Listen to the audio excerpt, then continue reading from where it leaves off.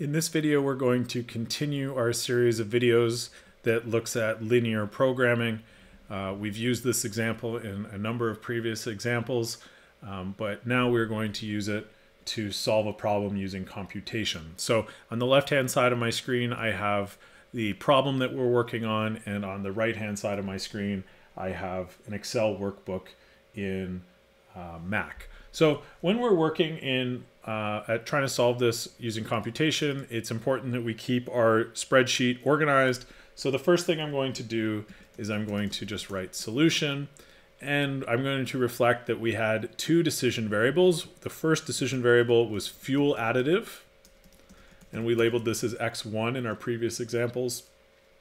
And our second decision variable was solvent base, and I'll label this as X2.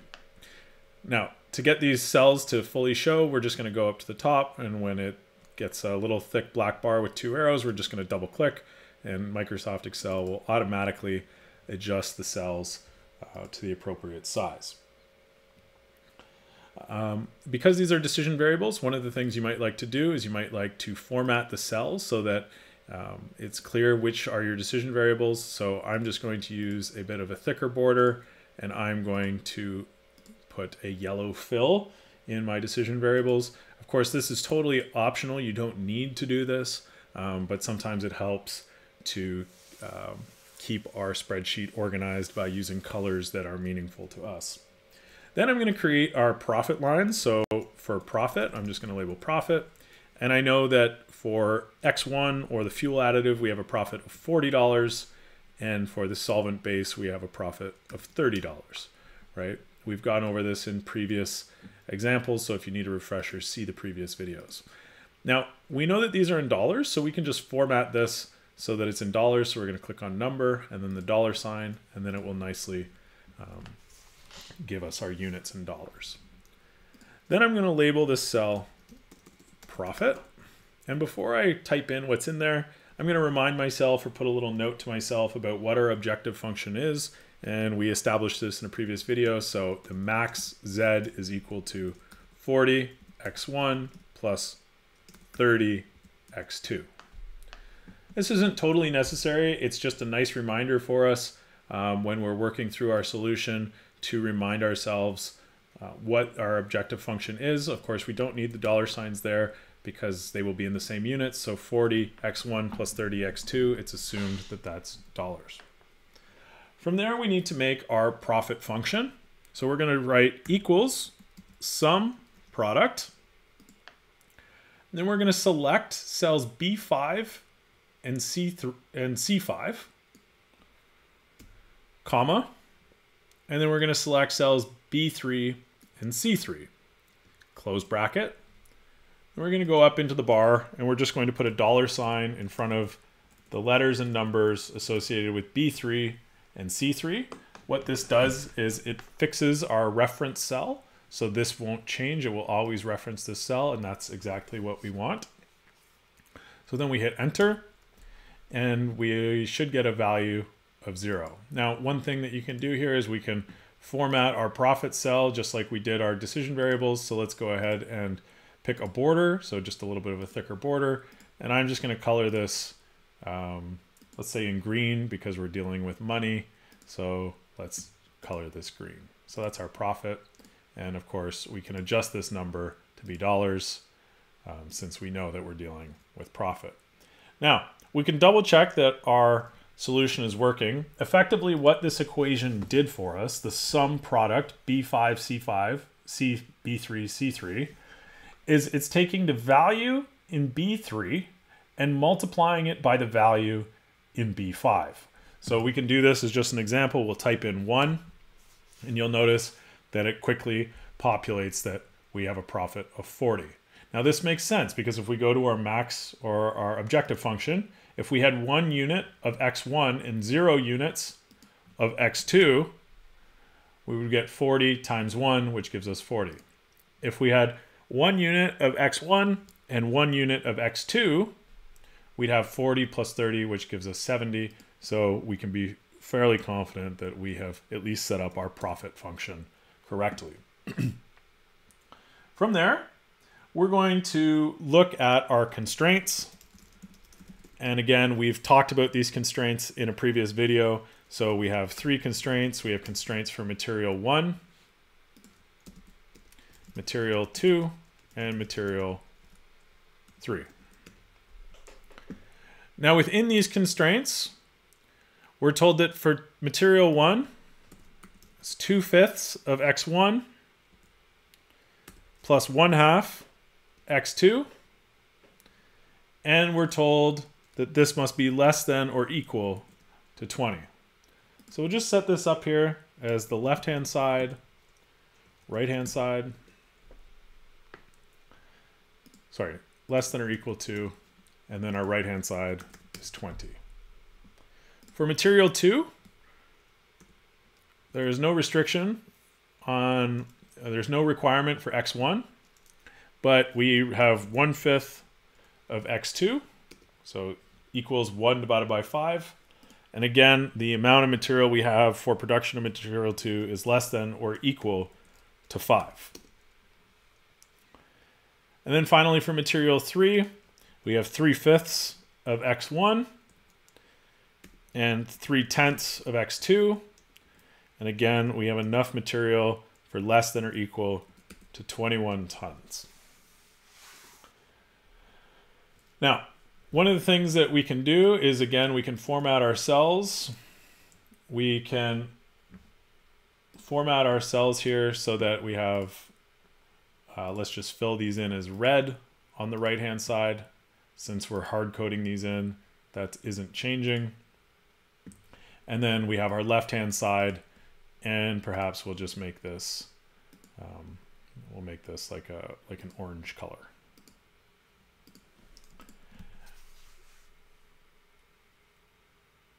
Now, within our left-hand side, we have to use an equation to make sure that we are satisfying our constraint. So all we're going to do here is we're going to take equals sum product, and we're going to highlight cells B8 and C8, comma, and then we're going to go up to our decision variables and highlight cells B3 and C3. Now, we want to lock the reference cells for B3 and C3, and you'll see why in a second. So we're just going to put $signs in front of the numbers and letters so that these reference cells do not change. And then we're going to close our brackets and hit enter, and you'll see a 0 show up. So this is our equation, sum product B8, C8, B3, C3. And then we're going to hover our cursor over the bottom. And what we can do then is just double click, and the same equation will be applied to material 2 as it will be to material 1. Now, as it was to material 1, with the exception that we are looking at row B9, C9. Same thing when we look at material 3, we're looking at B10, C10. Now we can just test to make sure this works. So let's say we put in 10 of material 1, or sorry, fuel additive of X1, and what we see is, well, 10 times 0.4 gives us 4. 10 times 0.6 gives us 6. So this looks like it checks out nicely. What about if we put 10 here? Well, again, 10 times 0.5 gives us 5. 10 times 0.2 gives us 2. 10 times 0.3 gives us 3. We can put 10 in each. And again, look, they're adding nicely together, right? 10 times 0.4 is 4. 10 times 0.5 is 5. So 4 plus 5 is 9. And again, we're looking at our constraints. So again, we're just going to set these. We're going to clear our inputs here. We don't need to put anything here. We're using computation to solve for it. So we're not going to monkey around too much. From there, we can now solve this using our solver. So we're going to click on data. And then we're going to click on solver.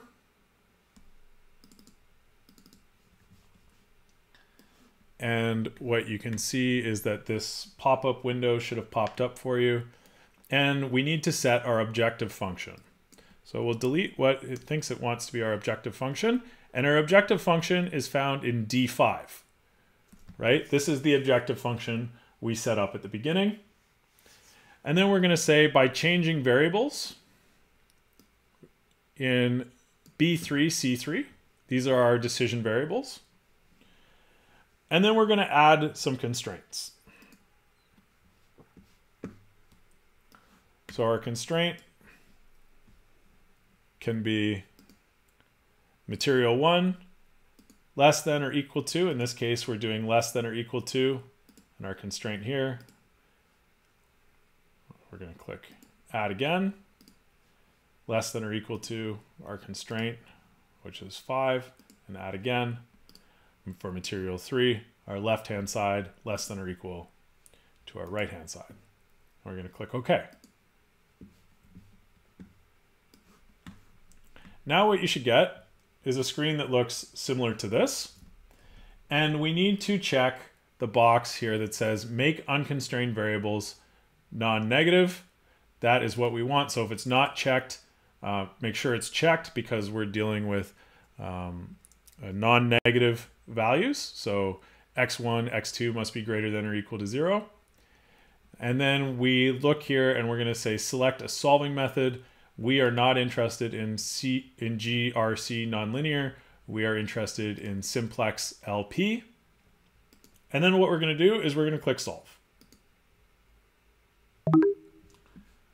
And then what's going to pop up is you're going to get a pop-up box that looks like this that says keep solver solutions or not.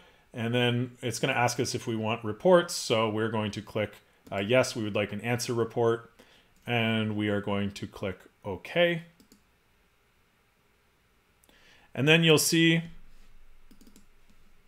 in the bottom of your screen, you should see an answer report automatically show up. In the cells, you'll see that they have identified the optimal solution is to have 25 x1 and 20 of x2, which gives you a profit of 1,600. Again, this is consistent with what we've determined in previous videos using the various non-computation methods to solve for the optimal solution. But if we want to look at our answer report here, I'll just make this a little bit bigger. So here's our answer report. They've told us our objective cell, our original value, because we had no values in our original, that's fine. It's expected to be blank. And our final value, so the maximum or optimal profit that we can create is 1,600. In our variable cells, you'll notice that we have solution fuel additive, that's x1, and solution solvent base x2. We didn't have any original values. That's because we left those blank. Those were the values in the yellow shaded box. And then our final value being 25 of x1 and 20 of x2. That's consistent with what we've solved in other problems. And then we can look down here at our constraints. So what we see is that for material 1 and material 3, we have 0 slack. And it's also told us that it is binding, meaning that we have used up all of the resources for materials 1 and 3. And alternatively, what we have here for material 2 is that it is non-binding and that there is slack, a slack of 1, meaning that there is resources left over after we have found the optimal solution for the combination of fuel additive and solvent base. So very quickly, we can go back to our page. This is our solution, or how we've solved or set up our linear programming in Microsoft Excel. And then by using Solver, it has given us this very nice answer report that nicely answers all of our questions. It's important that you label things appropriately in your formula sheet. So that is in how you set this up, because it gives it automatically in the answer report. And you would need these to have full marks on a solution. And that's it for this video. Thanks for watching. If this video helped make business analytics easy, consider giving the video a like. And if you need additional help with business analytics, please consider subscribing to the channel. I look forward to solving many more problems with you next time.